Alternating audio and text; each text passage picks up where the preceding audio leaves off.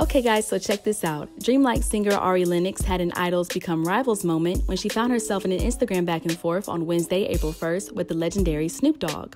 Lennox's struggle-filled wig tutorial made its way onto the shade room when Snoop made a swiping comment. "Grow your own hair, what happened to those days?" accompanied with a shrug emoji, which also earned a headline post on the gossip page and spurred the ire of Keisha Cole.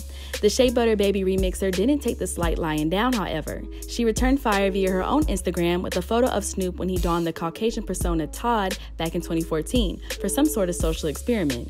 "Uncle, I just thought we had an understanding," she captioned the screenshot. Upon posting, the pic spurred reactions from fellow artists Chance the Rapper and young baby Tate. Lennox has been known to get defensive about her looks in the past. In January, she fought back tears as she confronted a troll who referred to her and R&B star Tiana Taylor as Wattweilers.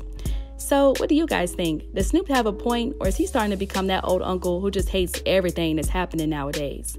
Let us know your thoughts in the comment section below. Hit that subscribe button and notification bell to stay up to date on all of our new videos.